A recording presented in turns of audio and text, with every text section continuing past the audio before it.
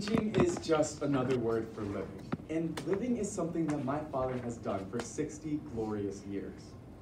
Whether it was just sitting out on the boat as the sun was setting while we're fishing, or just sitting around a campfire as he slowly picked away at his guitar, he has always managed to bring a smile to my face. For this reason, I am giving this speech as a toast to my loving father, who I appreciate so much.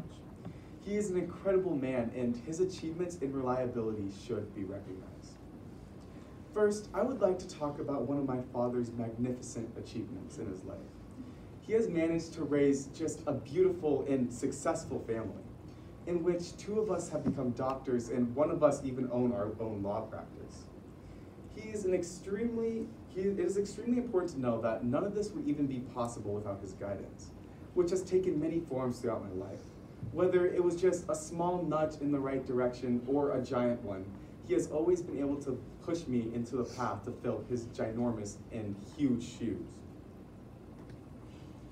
Next, I would like to talk about how my father has been reliable literally my entire life.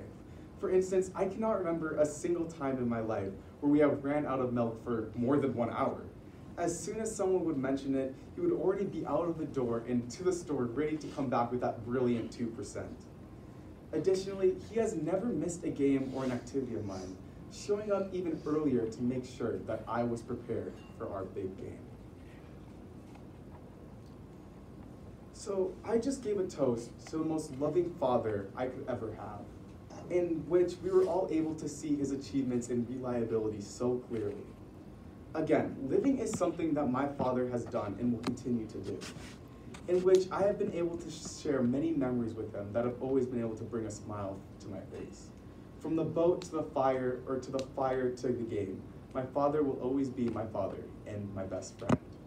So please, raise your glasses with me to help recognize my father, Paul Anderson, on his glorious 60 years of life. Happy birthday, Daddy.